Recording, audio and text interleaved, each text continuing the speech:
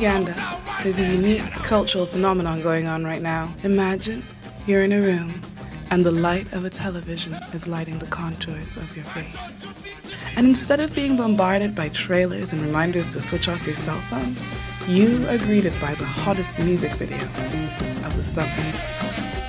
Pulsating its rhythms through the air, vibrating your chair, and penetrating the very walls that are struggling to contain it, inviting fellow cinephiles to sit down and gather.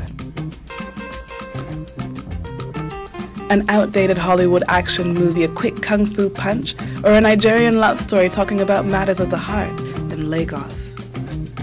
Action, entertainment, romance, and excitement, it's everything that you paid for. Angelina Jolie sits, poised, her full lips ready for the first line of the film. And as you sit there in quiet anticipation of her first sultry sound, man's high-pitched, falsetto voice interrupts and cuts her out and continues to translate everything that she says in his tone for the rest of the movie. And the audience loves it. This is a cinematic experience for millions of Ugandans every single day. I am Nikisi Serumaga, and myself and crew would like to take you into Kampala, Uganda to show you a new realm of storytelling. That sounds great, Nikisi. And I'm really excited about the whole project. I really am. I'm jazzed about it. I just don't know where we're going to get the money. Where are we going to get the money? Hey, Mascot, I thought we talked about this already. Like, I paid for lunch yesterday. I thought you'd be able to pick up this one. Yeah, you paid for lunch. Yeah, you did. How much did you make? Like $4. A little bit of profit.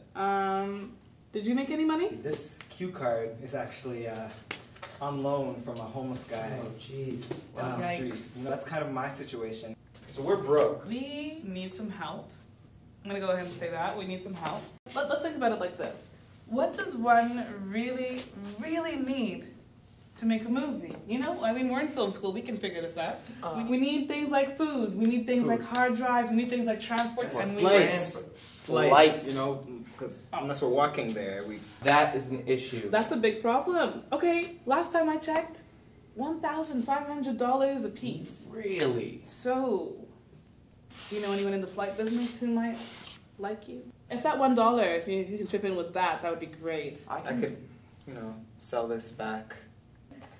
Who do we know? I do have somebody in mind, Oh, you know? oh. Viewers. I think you're right. Like you. I didn't even see those people there. They could probably actually really help us. They're probably the only people who could help us. Yeah, I mean, they got this far in the video. They seem like they could like us. They seem like they're hungry for change. So, we're gonna do this for you. In exchange for your hard-earned dollars, we will give you souvenirs from Uganda. Anything you can donate really does add up, and I kid you not. It's quick, it's easy, it's simple. Barely any skin off your back to help us accomplish a really ambitious and important project. Give us what you can to help us out, and we'll bring something back from Uganda for you. Thank you for watching.